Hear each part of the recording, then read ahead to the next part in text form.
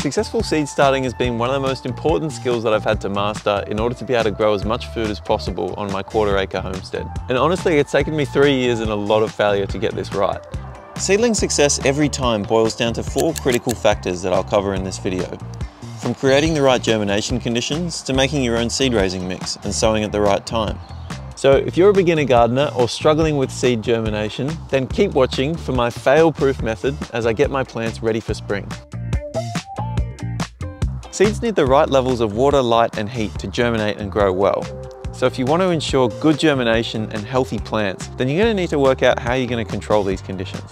In terms of water, this is pretty easy. You just want to make sure that your seed raising mix stays moist, but not wet.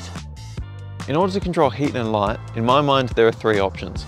If the temperature's right outside, then you can sow your seeds outdoors. But if it's too cold or hot or windy or wet, then you can grow indoors, either next to a windowsill or under some grow lights, or you could even grow in a greenhouse. Actually, there is a 4th option, which I'll discuss in a minute. So how do you work out what's right for you? Start with the needs of your seeds. What seeds are you growing and what temperature do they need to germinate?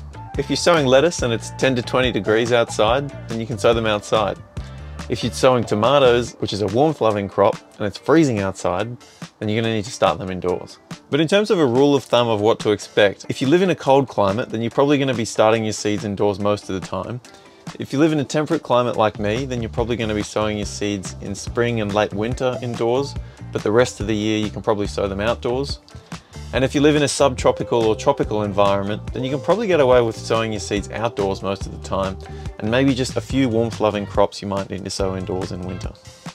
Now, if you're considering investing in a greenhouse like this one, hold your horses. I think there is a cheaper option. I love my greenhouse, but to be honest, there's a lot of the year where I don't use it, and it takes up a lot of space.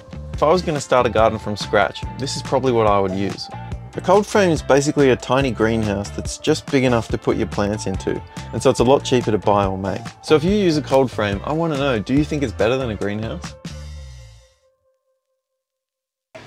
One issue I've run into in the past is sowing my seeds too early. Last year I sowed my tomato seeds about a month too early, and then because they were getting too big for their pots, I had to plant them out whilst it was still too cold. And they grew well at first, but then as they started to flower and set fruit, that's when the disease really started to set in. Fortunately, I had planted a batch of seeds a month later, and those tomatoes did a lot better. So to avoid this issue, this year I've done a garden plan. I know what I'm planting, where I'm planting it, and when I'm going to plant it out. And from there I can work backwards to when I need to sow the seeds and how many seeds I'm going to need of each plant. So the time between sowing to planting out in the garden will vary between crops, but I'd say generally as a rule of thumb allow between 4 to 6 weeks. And if you're going to be potting on some of your plants into bigger pots before they go out into the garden, then maybe allow 8 weeks. In order to work out when it's going to be the right conditions to plant out each crop in your garden, like say, when's it going to be warm enough to plant out my tomatoes, I think the best thing you can do is talk to local gardeners in your area and ask them. So I reckon having the right ingredients for your seed starting makes all the difference for success. And it doesn't have to be complicated or fancy, but these are my essentials. The first is fresh, quality seeds from a reputable company, and this is really going to help with good germination and healthy plants. And the reason I say fresh is because you don't want your seeds to be too old. And I didn't realize this in the beginning, but this is especially important for some crops like onions and leeks, whose seeds only really stay viable for 1 year to maybe 2 years. And I've had frustrating moments trying to germinate onions, not knowing what I was doing wrong, only to find out that the seeds that the company sold me were too old. The second thing is quality seed raising mix. You can either buy it or you can make your own. I make mine from homemade compost, and the way I do it is really simple. I just sift mature compost that's at least 6 months old through an A-frame sifter, and often that's all I do. It doesn't need to be more complicated than that. Sometimes I will add some coconut coir, which is ground up coconut husks, because that helps a little bit with moisture retention, but in my opinion it's not essential.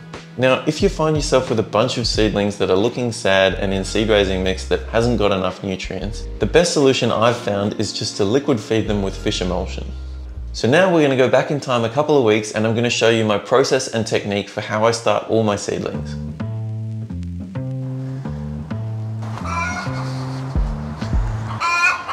Chuck, shut up. It's fine on set, chooks. First thing you're going to need is some trays or some pots. These are the ones I'm using, which I'm going to talk about in a sec. Seeds. seed raising mix, some kind of labels, and of course some water. So there's lots of different options for trays and pots that you can use to start your seeds. You're not always going to be able to fit all your plants in one type of tray. Basically, you want to think about what different things you want to grow and how big the seeds are that you're going to be sowing and how big the plants are going to get before you put them in the ground. The tray that I use the most is this tray here, a 72 cell wind strip tray. It's kind of a good all-round size for most things. It works really well because it's got slits down the side. The slits in the side of the pot prevent the roots from circling, and so it doesn't get root bound, and so you get a nice healthy root ball in the plant. This is a bit of a bigger tray, and so I use this to start things like cucurbits, so pumpkins and cucumbers. These are some pumpkin seeds that I've saved from home here, and as soon as they germinate, the plant is already quite big, so it takes up quite a bit of space even in its first few weeks of growth. When you fill your seed tray, you want to make sure that you're avoiding there being any air pockets in there, but you don't want to really squish it in there so that it's compacted. So just firmly packed in. The fastest way I've found to fill these wind strip trays is just to pile on a bunch of seed raising mix, more than you think you'll need. Spread it out like this until all the holes are evenly covered. And then you just come along and you press your fingers down into each of the holes, and you just go along and do that for all of them. And that way you make sure that there's no air pockets in there and it's all evenly filled. Once I've done that, I just want to cover it over to the top, smooth it over like that with my hands. And you see when you give it a bang, all of the gaps in between the cells, all the soil falls out, and then you're done. So the key to being able to do this quickly is to just make sure that your seed raising mix has the right moisture level. You want it to be moist, but you don't want it to be wet.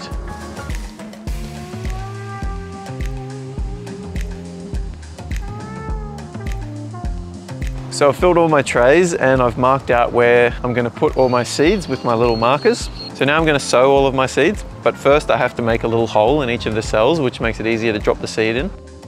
It's better to have more seedlings than you need, in my opinion, because it means that you can pick the best. So if you've got a couple of dodgy ones, you can just pick the strongest. With the smaller seeds like celery and celeriac, they can be tricky to germinate, and so I like to sow a lot of them in one tray.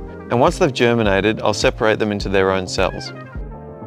Now that all the seeds are in, I'm lightly covering them with a bit more seed raising mix and watering them in.